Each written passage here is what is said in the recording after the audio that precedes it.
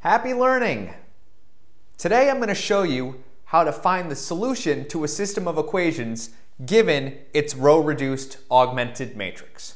Okay, and this really is not too hard once you see how to do it. Okay, so suppose we had, and these are three different examples, suppose we row-reduced our matrix to this matrix here.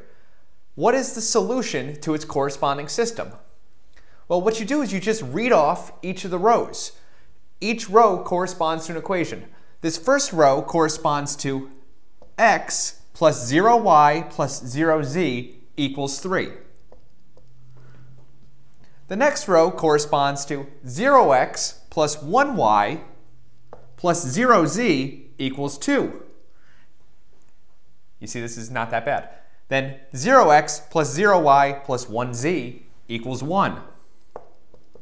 So our answer is the point 3, 2, 1. Okay? Now on to the next one. Now notice it's slightly different here. So our top row corresponds to the equation x plus 4z equals 3. The next row corresponds to, well, you guessed it, y plus 5z equals 2.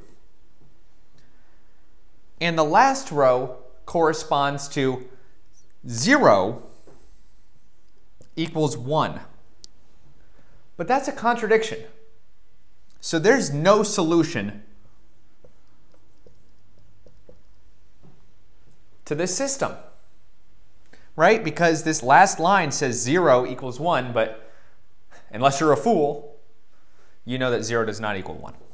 Okay, now just quickly, this last one, the top row is x plus 4z equals 3, and y plus 5z equals 2, and 0 equals 0, which is a fact, right? That's just a true statement. So here we actually will have infinite solutions. And if you were asked to find a few of them, you could just plug in your favorite values for z and solve for x and y. So for instance, let's try z equals 0. Well, that would give us x plus 0 equals 3, so x equals 3.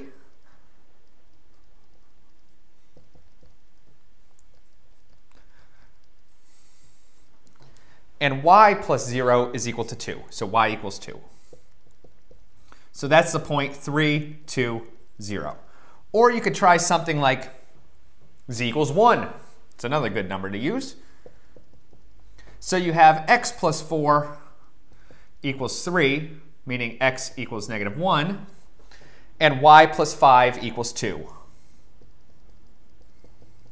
So y equals negative 3. So our point would be negative 1, negative 3, 1.